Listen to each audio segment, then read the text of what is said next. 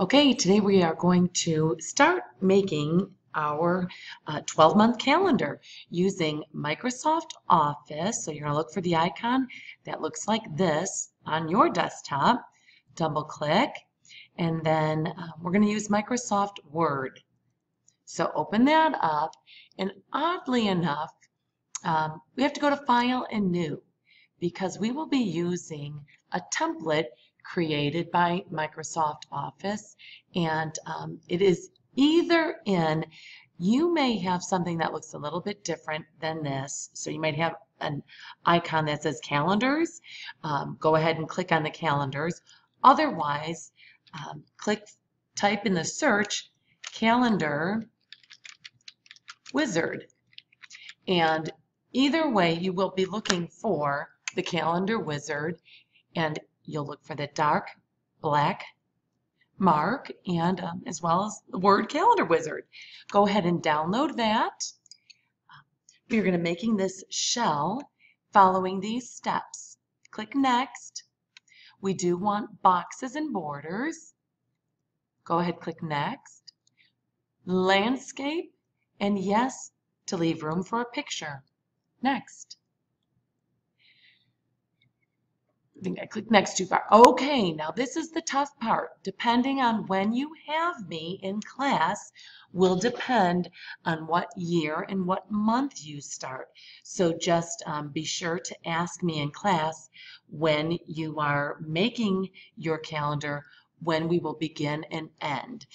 Regardless, it will be a 12-month calendar. So I am going to do this example for a third quarter class of 2015-2016 school year, which means we are going to end it in 2017 February, and we're going to begin it in March of 2016.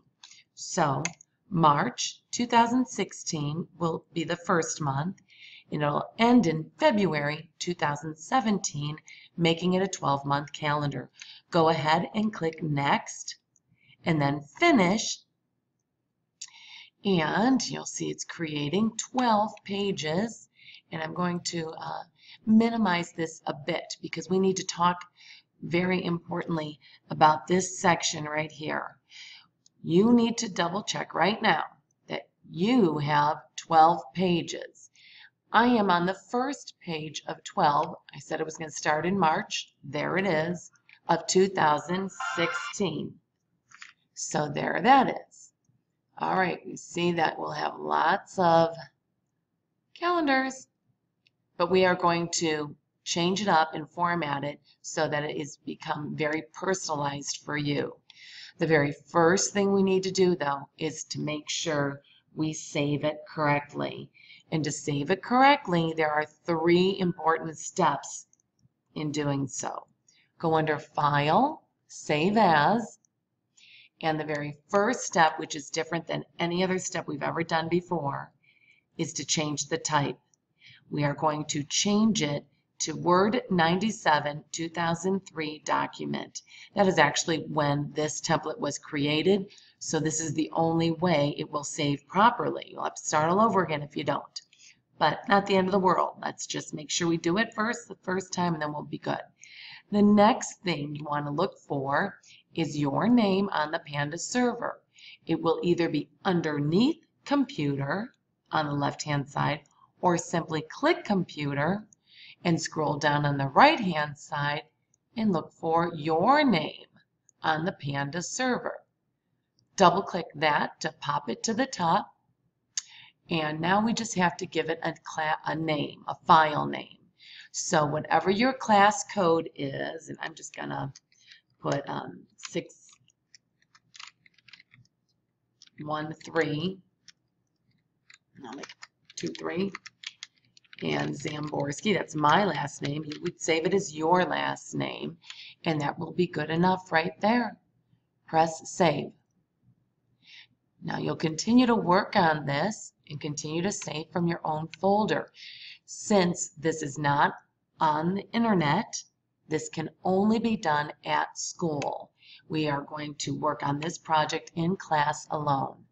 Go ahead and scroll through here and see that we are going to put our name centered in the footer. So to do that, we are going to go under the Insert menu, find Footer, click on it, and we're going to choose the very first one. To center it, we are going to do Control E to move that text box center. Type your first and your last name with proper capitalization. Now you're going to notice that it's kind of right in the middle of these lines. I'm going to show you what you need to do to fix it.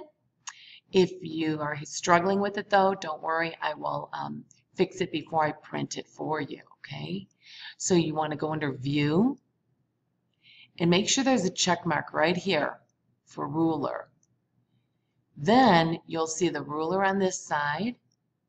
This will change the margins of the top margin of your footer, bring it down, so now your name, like my name, is right underneath the lines. We'll double click anywhere in the center, double click. Now my name can be seen on all pages, all 12 pages.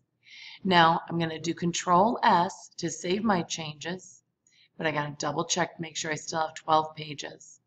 I do, so I can do that. Control S, it's saving, it's done. Good. All right, get that far and check back for the next lesson.